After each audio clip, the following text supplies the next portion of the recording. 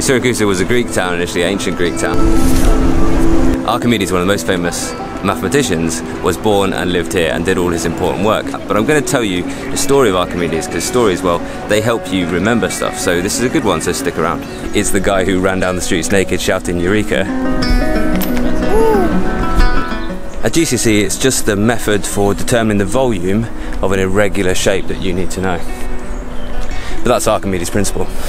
In A-level, you need to understand Archimedes' principle in terms of measuring the upthrust on an object. We can calculate the terminal velocity over any sphere, whether it's falling or even rising in a fluid.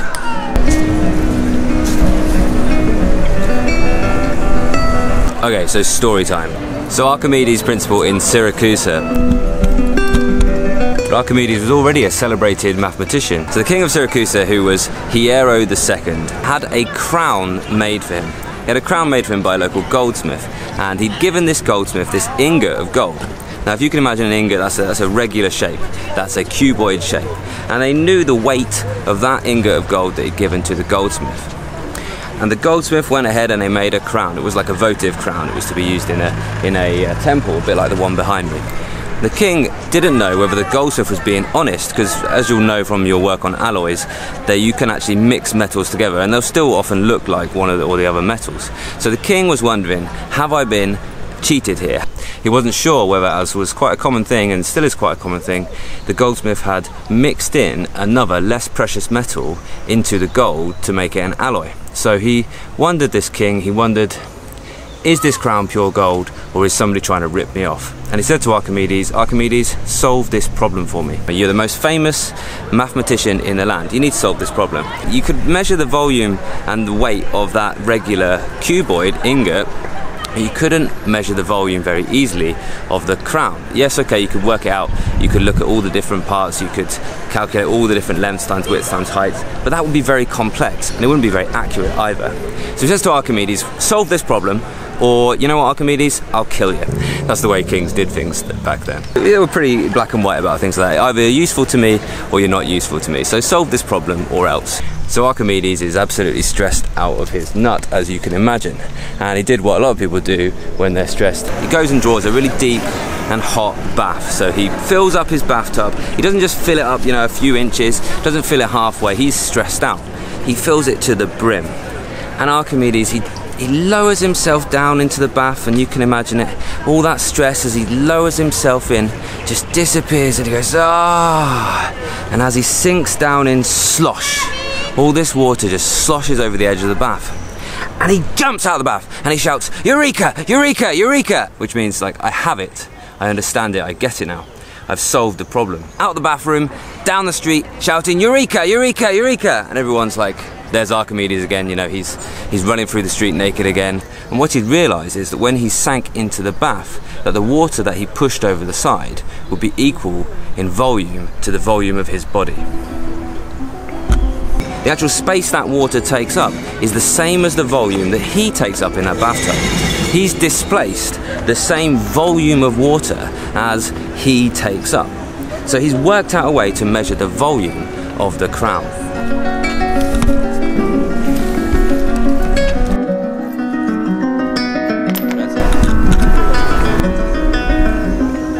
It's nice, I feel like you can imagine Archimedes here just sitting, enjoying Euripides, maybe Trojan Women or something like that, one of his favourite Greek tragedies.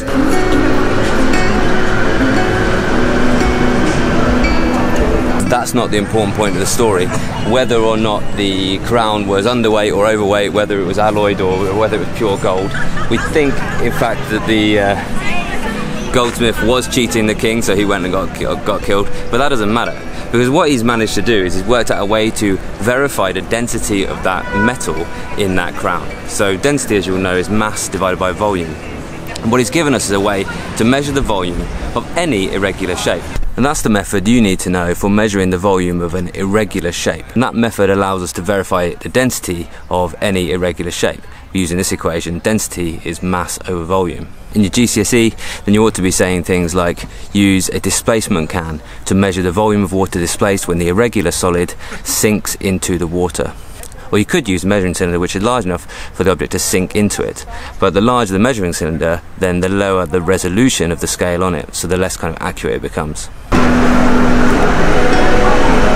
He didn't really stop there. You'll go ahead and you'll look at Archimedes' principle in a bit more detail. Now if you can imagine a little toy boat maybe floating in a pool of water, well, it's only kind of going to displace a little bit of water at first until we start loading it up. If we add masses into that toy boat, then it will sink lower and lower and lower down, pushing out more water because it has a larger weight, and it displaces more water. It pushes more water out of the way. We call that force, well, that upwards force, due to the water, an upthrust. It worked out that it displaces an equal weight of water to its weight. So he actually worked out the value of the upthrust produced by water on floating objects. It's not until 2,000 years later that you get Newton talking about a balance of forces. So he'd actually realised that the weight of water displaced was equal to the weight of the boat. At A level, you need to be able to combine this and the equation for Stokes' force and the equation for weight into equations for terminal velocity of spheres falling or rising in fluids. And I have a video here where I do that derivation of terminal velocity.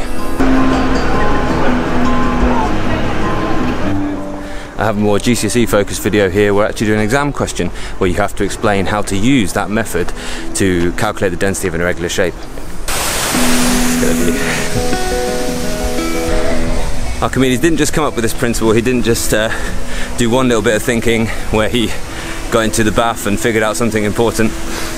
He also spent a lot of time applying Pythagoras' rules to be working out the volumes and surface area of spheres, which we use a lot still today in our GCSE and A-level maths. He was also famous for what we call an Archimedes screw, which is a clever way of taking water uphill. It literally is a screw that carries the water through the blades of the screw. That was one of his most kind of effective inventions. So he was able to explain levers, which you'll know about as being the principle of moments. You know, something is balanced, the fulcrum is balanced when the moments on either side are balanced. So he was able to use an explanation of levers and also pulleys mathematically. He also was quite close to figuring out a method of doing calculus, which is differentiation and integration, which you'll be doing if you do A-level maths as well. He was using the idea of the infinitesimally small, considering the things are very, very small changes, and he was using the method of exhaustion to prove his theories for the surface area and the volume of sphere.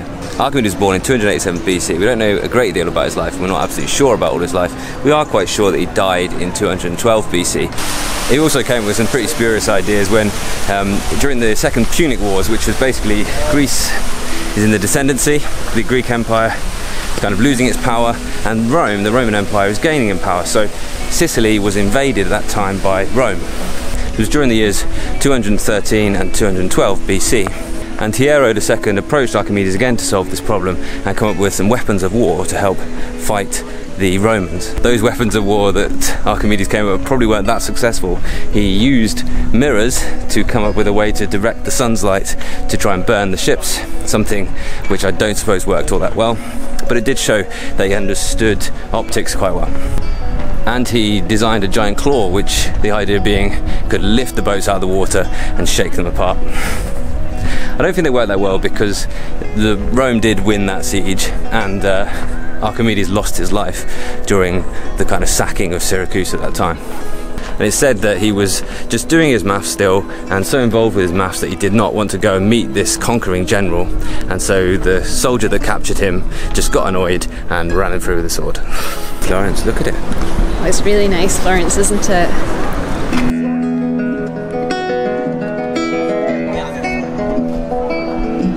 These are where? Columns. That's a window. What type of columns would they have been, Daddy? That would be Doric, Mama. Doric columns, Florence. Daddy will teach you all about the different columns when you're a little bit older. And then he'll test you on them.